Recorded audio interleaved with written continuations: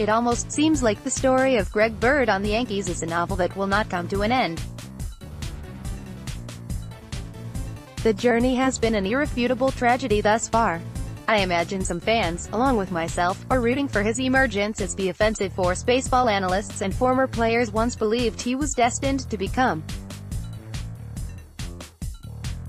Before Yankee fans viewed in awe the sudden offensive output from baby bombers, Judge and Gary Sanchez in 2015, they first were introduced to the sweet left-handed stroke by a then 22-year-old Greg Bird. His disappointing statistics since then provoked general manager Brian Cashman to acquire Luke Voit from the Cardinals late last season.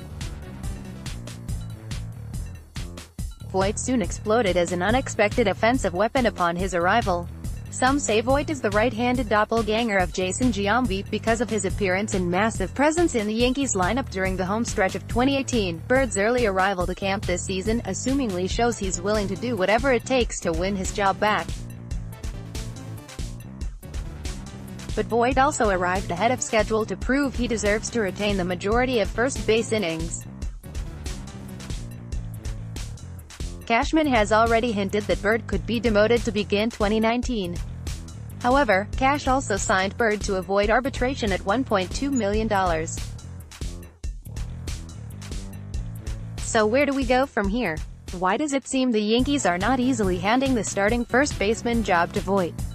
And why is it that Bird even getting another opportunity? I understand why many fans have their reservations about Bird entering this season.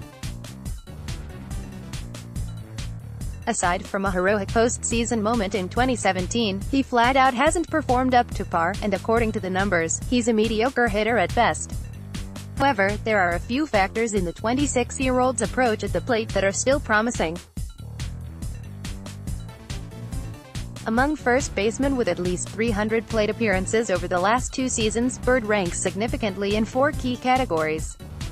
According to Fangraphs, he's 3rd in FB percent, 50.3%, 10th lowest in O-swing percent, 25.5%, 6th in pull percent, 47.5%, and 16th lowest in soft contact percent, 14.4%. His high fly ball rate proves he tends to elevate the ball deep into the outfield. His low O-swing percent shows he doesn't often swing at pitches outside of the zone. His high pull percentage is self-explanatory, and his moderately low soft contact percent indicates he usually hits the ball with medium to hard intensity, if he doesn't swing and miss.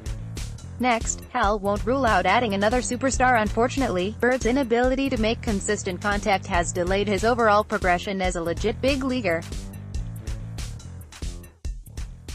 Should he one day soon put the bat on the ball more regularly, think about the damage he could do in Yankee Stadium.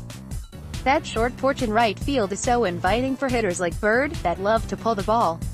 Hopefully, at the age of 26, we see Bird take flight as he approaches his prime years.